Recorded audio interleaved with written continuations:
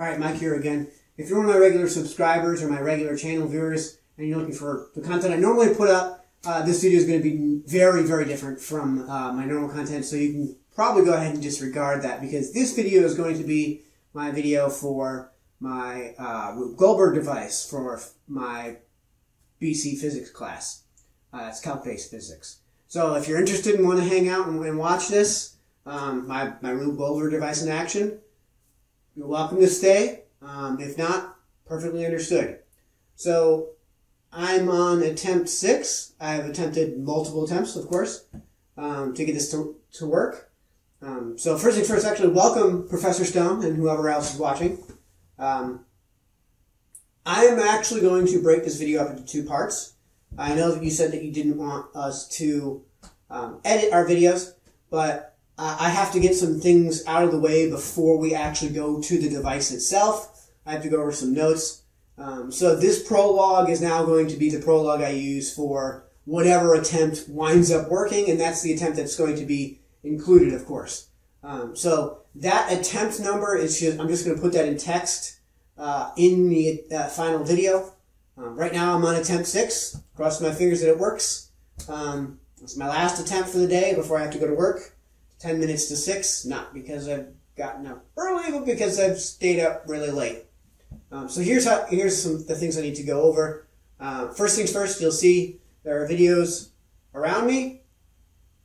Those are going to be the various camera angles for the device. Now, as you can see from some of the camera angles, the device takes up the entire living room. So it takes up my entire living room. And on top of that, as you'll see, the mechanics actually bifurcate throughout the course of the machine.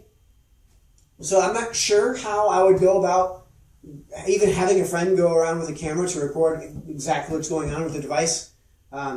So I honestly would probably need 2 or 3 people because of the bifurcation and the fact that it takes up the entire room.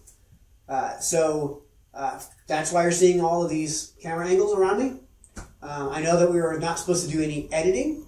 I'm assuming what that means is that you don't, in the industry jargon, Professor Stone, you don't want us to do any mid-roll cuts, because even the OK Go videos that you gave as examples, they of course have a cut at the beginning and a cut at the end, and in editing, of course, they sync their audio at the very least. So that's what you're going to get, is you're going to get various camera angles in as raw a form as I can possibly give, full playthrough, nonstop. If it works out, what I'm going to do is I'm going to expand certain camera angles when there's an angle that is focusing on something that I want you guys to see. But I won't ever cover up any of the rest of the camera angles. They'll just shrink or expand. I know that you wanted us to do a highlight of one of the mechanisms within the device. I'm actually going to do that in post. That way I can show slow-mo, I can zoom in, and I can really get into depth and detail as to describing exactly what's going on. I also wanted to point out how this is going to work. So a Rube Goldberg device is a machine that takes an incredibly simple task and makes it preposterously complicated, but still accomplishes the task. So in this case, we're looking to take a selfie. So what I'm going to do is, right now I'm recording in OBS. It's my broadcasting software. So you're seeing my image through OBS. 59.94 of those images per second. So technically I'm taking roughly 60 selfies a second because it's a progressive scan. But obviously that's not the intent of the project here. So what I'm going to do is I'm going to expand this on my laptop here to full screen, and then I'm going to have an object come crashing down and thus press print screen, not on this keyboard right here, but on the keyboard on the complete opposite side of the room, because these things are supposed to be as preposterous as possible. Now, of course, in keeping in the spirit of Rube Goldberg devices and their preposterousness, each setup at each reset takes me about an hour and a half, depending on where the mistake is and where the failure in the device is. So that's an element of ridiculousness with the device, and that's I think is actually in the spirit of the device. So really hoping I don't have to go through all that yet again. This is the 6th attempt. Again, you'll see which attempt is the one that actually finally comes to fruition and works. What I'm going to do to make sure that it's the right event is I'm going to hold up in fingers the attempt number. So in this case, we're attempt number 6, and I'm going to sit back and let the machine do its thing. Print screen. Go in to make sure it works. I'm going to go into Paint, paste that screenshot, and save the file as a PNG, and that'll be my selfie. I just want to go over, check my notes here before make sure there's not something else that I need to go over. Yeah, so I'm going to be pretty much stationary, and the screen you're not going to see it, but on my laptop it's going to expand to full screen, and print screen takes a screenshot, which is effectively a selfie in that case. The other thing I want to point out is I have no idea how the audio is going to work because I'm using the internal cameras in the cameras, and I'm using the internal microphone in my laptop. Normally I would use my my microphones, headsets, mixer, and interface, but I don't really have time to set all that up. I don't know if I have room to set all that up, so we'll see how it goes. I apologize if it's not that good, if the audio ends up being garbage. Also, just to prove, of course, because I should be doing this, that I am actually doing this live in 4 separate cameras and not 4 totally separate takes. I will be doing a wave in each camera. So in this case, for example, this is me waving to the laptop. Me waving to camera 1, hi. This is me waving to camera 2, hi. And hopefully camera 3 can find me. Camera 3, hi. This is all attempt 6. Attempt 6, everyone. And of course, camera 4 is a blurry mess. Which I should actually point out, camera 4 is my phone. Unfortunately, the focus on the camera on my phone has, there's something wrong with it. I don't know what to do about that. Hopefully we can get something out of that. We got 3 other camera angles. Hopefully, if we can't get anything out of it, then we can make up for it with that. We'll have to do that and figure that out in post. What you'll also see too is you'll see me in this video finishing the rig. In keeping with the spirit of the Rube Goldberg device, everything is in incredibly delicate balance right now, and there's actually 2 or 3 things that are so preposterously delicately hung in the balance that I'm not willing to set them up and wait. I'm not willing to do them until I've got the camera rolling, set them up, and then we can get started so that we don't have to worry about it failing on me while I'm sitting here waiting, because it is that delicately balanced, like I said. So I think I've gone over everything I need to go over. Yeah.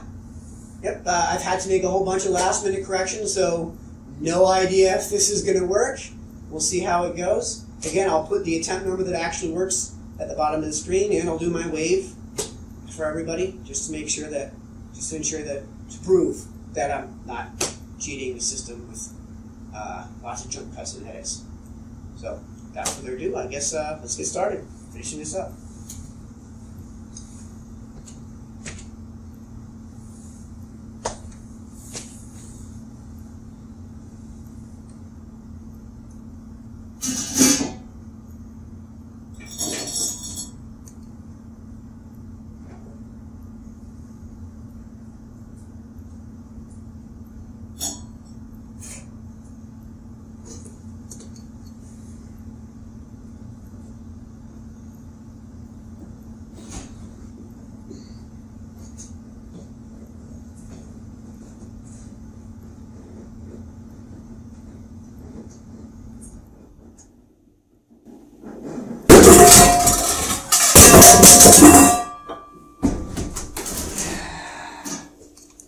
And that is what I meant by delicately hanging in the balance.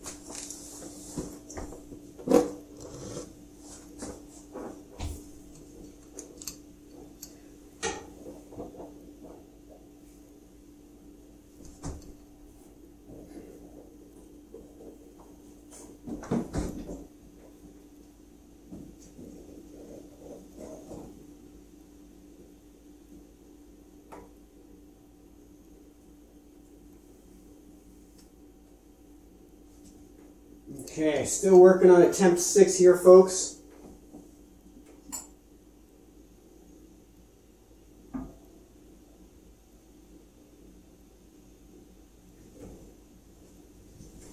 Alrighty then.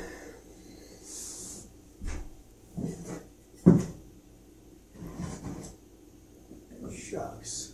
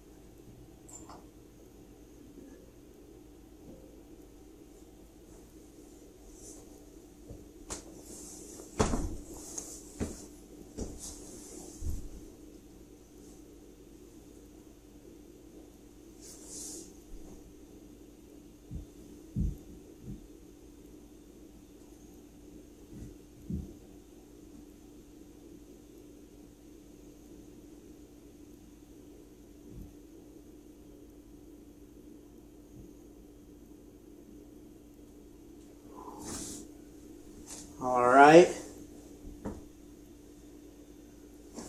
Okay. We are all set up and ready to go.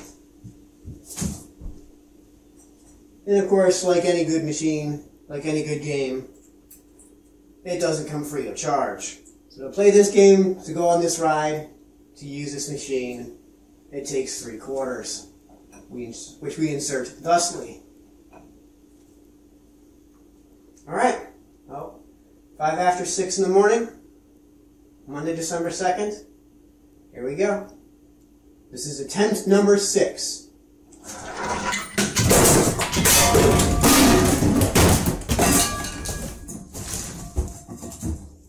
I think we got it to work.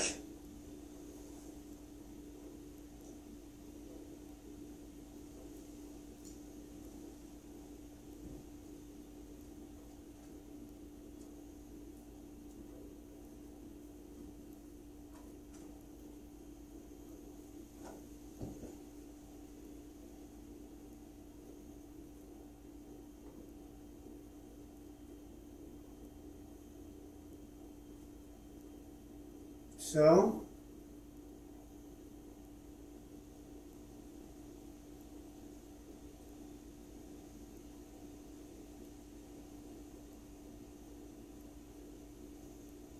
yeah, unbelievable.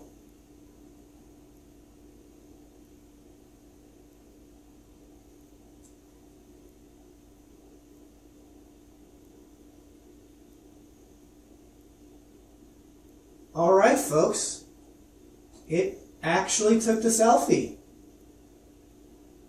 And you know what I'm going to do just to prove this is the case?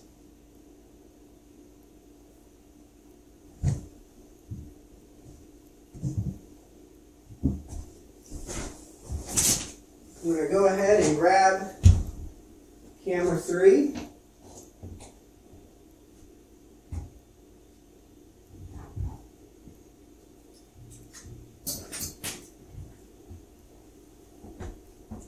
So this is me grabbing camera 3.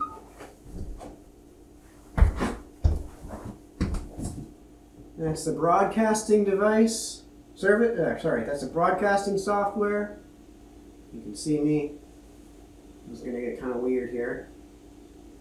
If I go into Paint, That was attempt number 6. And in fact, I should be able to open up a new one.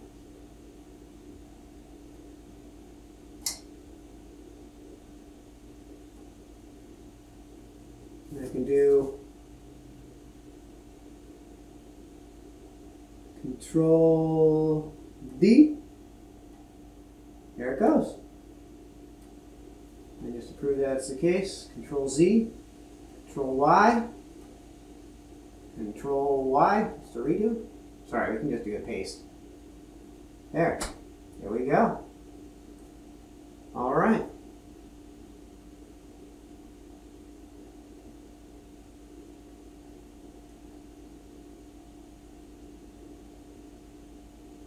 Okay. So I guess I'll do this from multiple camera angles just because, why not? Hope you all enjoyed. I'll be going over that in greater detail shortly. There we go. Hope you all enjoyed. I'll be going over that in greater detail shortly. See you soon.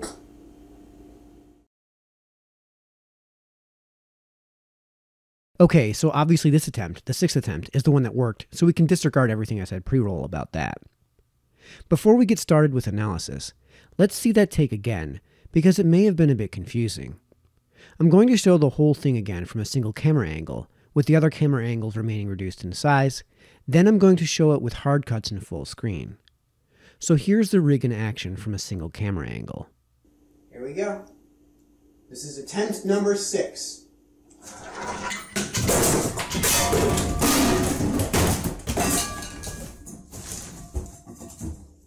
I think we got it to work. Here it is again at a different single camera angle. Here we go. This is attempt number 6.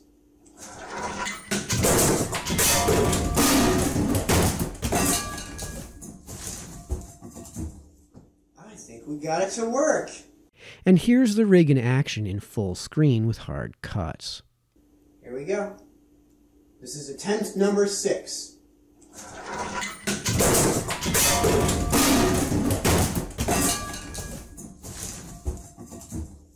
I think we got it to work. Again, this may still be a bit confusing, so let's walk through this process step by step.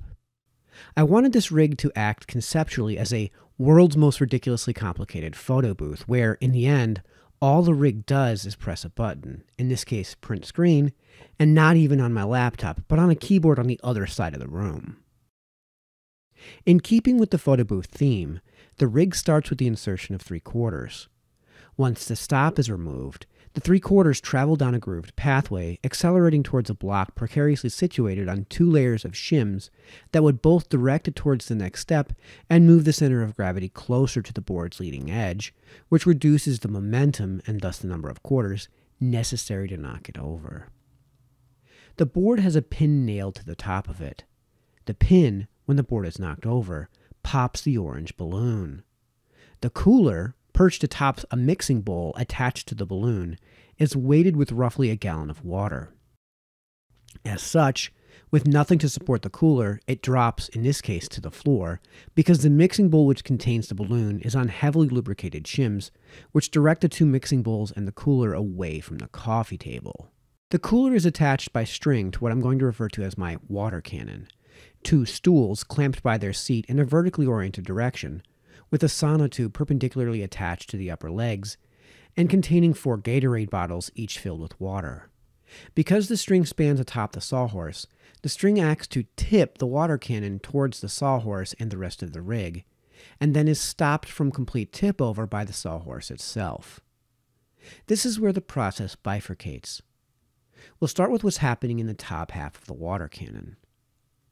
With both the momentum of the tipping water cannon and the angling of the sonotube, so gravity, the 4 water bottles shoot out of the cannon and into the lobster pot. Only 2 bottles actually land on the target, but that's okay because the rig is designed to still work with only 2 water bottles, with the idea being that it was impossible to perfectly align the lobster pot, so more bottles means a higher likelihood that at least 2 would hit the target. The lobster pot is supported by pulleys attached to a weighted 2x4 balance scale, we'll call it. However, when the weight of the lobster pot increases with the added weight of the water bottles, it lifts the scale. There are a few things to point out here. One, by using a pulley system, I was able to reduce by half the weight necessary to overcome the balance scale through the creation of mechanical advantage. I was also able to extend the lifting point beyond the length of the armature, thereby increasing its leverage. 2. The scale is not hung delicately in the balance. This is why it takes 2 bottles of water, the weight of the pot, maximized leverage, and a 2x pulley system to lift the armature. 3. To help with the leverage issue, I also added a staple gun and a bottle of water to the other end of the balance scale. 4. The pivot is not at the center of the supporting 2x4s, which is where the center of gravity is, but actually at the outer edge of the 2x4, which is what creates this leverage issue. 5. Countering all of this is this water bottle, which is actually acting against the lifting motion of the lobster pot by being attached to the opposite end of the armature by fishing line. In the end, the rig works and lifts the armature. This has the effect of closing the scissors attached to the balance scale, which severs the fishing line attached to the water bottle. The bottle drops, and since it's attached by string using the ramp as a pulley to the final set of scissors, those scissors close, cutting a piece of string which supports a soccer ball, which then falls on a funnel, pressing the print screen button. What's missed, however, is that the string holding up the soccer ball isn't there before the rig is activated. When the quarters are first inserted, the scissors attached to the ladder have a fairly thick insulated copper wire between their cutting arms. The scissors, needless to say, won't cut that wire, especially when it's folded over into 2 sections, which then far exceed the cutting capacity of the scissors. So what happened? For that, we need to go back to the water cannon. Remember, this is where the process bifurcated. At the bottom of the water cannon, the lowest cross member is attached to the lowering arm of a jack stand. The stand, in conjunction with another one adjacent to it, supports a 45-pound pry bar. When the lowering arm of the jack stand is lifted by the tipping of the water cannon, the stand primary support leg drops, dropping the pry bar to the floor. A few things to point out about this part as well. 1. You'll notice the pry bar is attached to bungee cords held taut by a cinder block. This is because the pry bar has a tendency to fall towards the water cannon, which has the effect of both negating the tipping of the water cannon and preventing the pry bar from falling to the floor, which is necessary to activate the next phase. 2. The pry bar also has a string attached to its end. It is attached to the end to maximize the falling force applied to the string, which is further increased by the elastic tension in the bungee cords. That string takes us to the next step. A pulley redirects the string to a paint striper, which is then pulled towards the rig by the string, and in doing so, hits the end of a mic stand, which then spins on its axis, forcing the other end of the mic stand's main arm to knock over this precariously situated water bottle, filled, of course, with water. The water bottle is attached by string to the painter's tray of the folding ladder, forcing the tray to tilt forward to the closed position. The tray is also attached to the string which supports the soccer ball.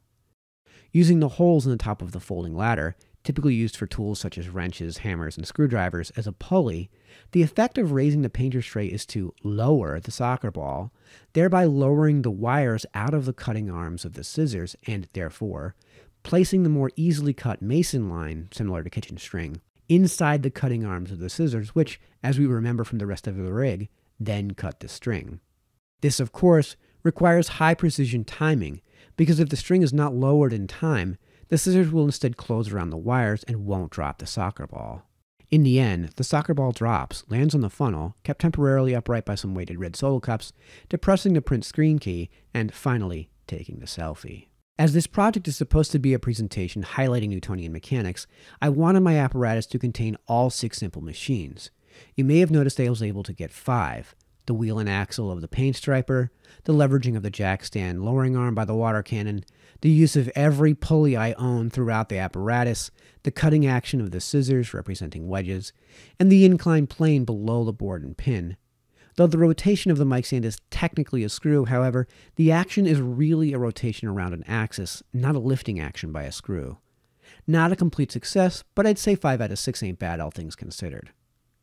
On that note, here's where I'm going to complete the assignment and highlight the illustration of 1.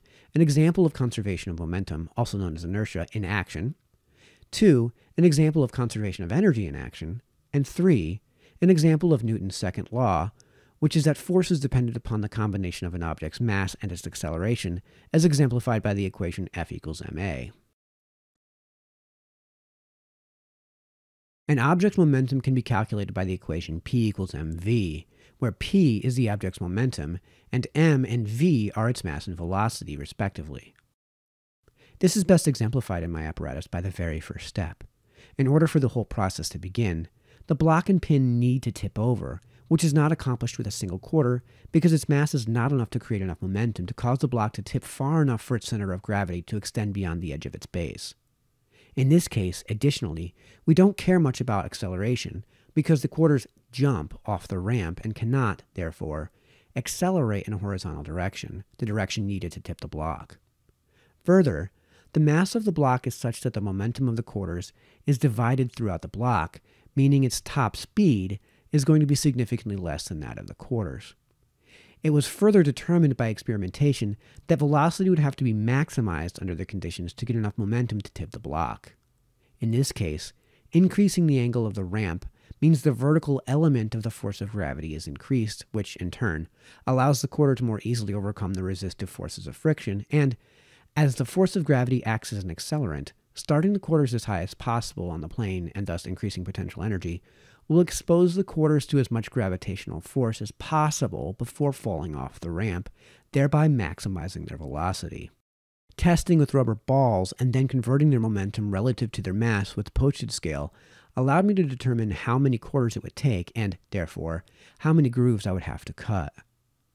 The math suggested only 2, but only just barely, so, to be sure, I cut 3 grooves instead. Conservation of energy is exemplified throughout the rig, especially by the conversion of potential to kinetic energy, and, again, the most obvious example is probably the very first, with the positioning of the quarters as high up the ramp as possible being a reflection of the conversion of potential to kinetic energy, as potential energy increases with height. But we've already used that example, and there are so many steps in this rig it would just be lazy to recycle the very first step. That said, almost immediately after that first step, the conversion of potential to kinetic energy happens again, this time in the third step with the bursting of the balloon. The weighty mass of the water-filled cooler, precariously supported in the end by the balloon, creates a condition of high potential energy, as its equation is defined by PE equals mgh, with g being the acceleration due to gravity and h being the maximum height above a certain terminus. When the balloon bursts, the cooler no longer has anything supporting it, and it begins to fall, thereby converting some of its potential energy into kinetic energy. Remember, conservation of energy tells us that energy cannot be created or destroyed, it can only be converted, which is exactly what is happening here. What's interesting is that the cooler will only fall so far, as the coffee table acts as the height delimiter in this equation. Early failed attempts proved that the height was not enough to create enough PE to KE conversion, and, of course, limited the potential energy, to cause the water cannon to tip, as, at the other end, the lowering arm and the mass resisting its lifting required an enormous amount of energy to overcome its rest energy, mostly as a result of the great mass of the pry bar above it. My solution was to add an inclined plane in the form of shims, cover them in a layer of packaging tape, and then lubricating the packaging tape, reducing the frictional force of the wooden shims, forcing both mixing bowls and, therefore, the cooler to drop off the edge of the coffee table. By increasing my height, because the distance from the bottom of the cooler to the floor is greater than the distance from the bottom of the cooler to the top of the coffee table, I was able to increase my potential energy and, by allowing the cooler to thus free fall for longer, allow for greater conversion of this potential energy to kinetic kind, and allowing the whole ridiculous process to continue. Perhaps the most interesting application of the equation F equals ma, force equals mass times acceleration, is the balanced scale armature, but that process and its application is extremely complex, so for the sake of concision we'll pick something a bit easier to explain. The dropping of the soccer ball on the button, allowing its mass and acceleration to create a force great enough to overcome the spring force of the button, is probably the most easily explained and obvious example of the equation, but I could end this video right here because of how pedantically obvious that example is, so instead, I'm going to illustrate the most useful example of this law in effect, the dropping of the pry bar by the jack stand. In this case, the jack stand is largely irrelevant outside of its positioning. The closer to the center of gravity, the better, as the positioning of the other jack stand will prevent the other end of the pry bar from falling, meaning less of the mass of the pry bar will be effectively resisting the falling action, thereby maximizing exposure to gravitational effects. So we'll remove this element from the discussion. What's really important is how fast we can get the paint striper to move so its momentum can be maximized as it hits the mic stand, which in turn has to knock over the water bottle. If the paint striper is not moving fast enough, it won't hit the mic stand with enough momentum to knock over the water bottle, and the whole thing comes to an end right there. Additionally, there's a small amount of static force, friction, to overcome with the paint striper. This means if the pry bar does not have the acceleration and or mass to overcome the static force, the striper won't even move at all. Because the pulley acts to change the direction of the application of force to a mostly horizontal one, without creating any mechanical advantage, the force application on the striper is almost entirely horizontal. This means the velocity, and therefore momentum, of the striper is determined entirely by the horizontal force, in this case tension, of the string. Remember, the falling of the pry bar only to the height of the jack stand's lowering arm was not enough force to, in the end, knock over the water bottle. This is why the very heavy pry bar was used. I needed a lot of both mass and acceleration to achieve the force I needed to set the final steps of this leg in motion. The elastic forces, spring force, of the bungee cords added to this effect. Finally, you'll notice there's a pillow underneath the pry bar. This is because the force the pry bar creates is enormous, and it is all concentrated in the tiny area of its tip. The concentration of a force over an area is its pressure, and, in this case, the pressure applied to the wood floor was so much I was concerned with denting the floorboards. Hence the pillow, though I'm probably not going to be getting my deposit back anyways, which is an entirely separate conversation for another day. That should just about wrap it up. I hope this satisfies the requirements of the project, and thanks to everyone who stuck through this. This was an enormous effort, and regardless of my letter grade, crossing my fingers for an A, it'll be nice to have my living room back. This has been Mike Sennello, signing off.